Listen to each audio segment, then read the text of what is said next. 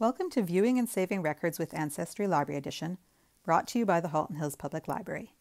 This video will show you how to view records that you find while searching Ancestry Library Edition and the various ways that you can save the records to add to your family history research. If you need help accessing Ancestry Library Edition or learning how to search the database, see our other help videos in the Researching Your Family History series. Ancestry Library Edition provides several options to view a record. For many records, there is a scan of the original document, as well as a transcription of the text to make these historical documents easier to read. The name of the record in the search results is a link that will take you to the document's page. View Image will open a scan of the original document. You can also hover your mouse over the name of a record. This will bring up a preview screen showing the transcribed details of the record. This is a quick way to determine if this is a record of the person for whom you're searching.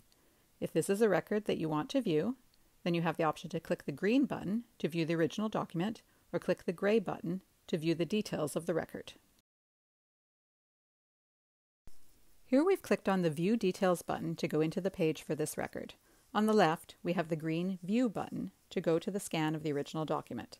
A transcription of the document has been provided on this page to make the information easier to read. On the right, we have options for saving the document, which we'll discuss shortly. We've clicked on the green button to view the document. In this case, it's a record of marriages in the county of Halton.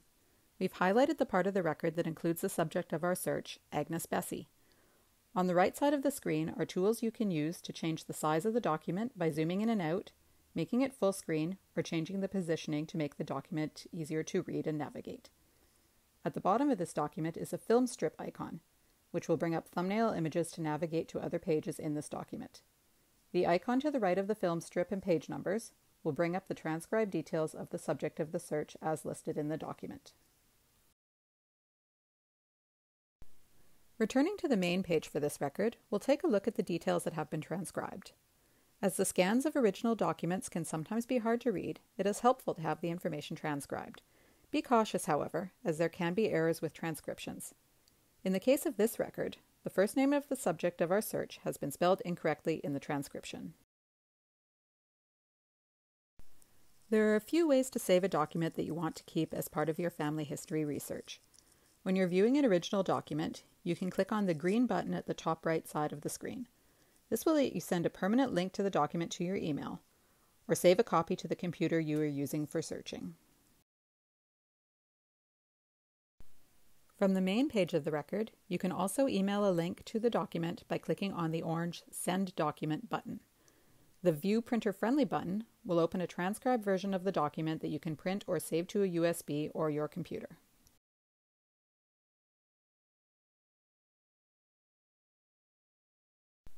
We hope this will help you view and save the records you find while discovering the story of your family's history.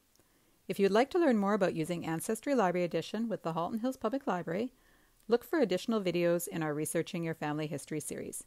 Good luck with your research!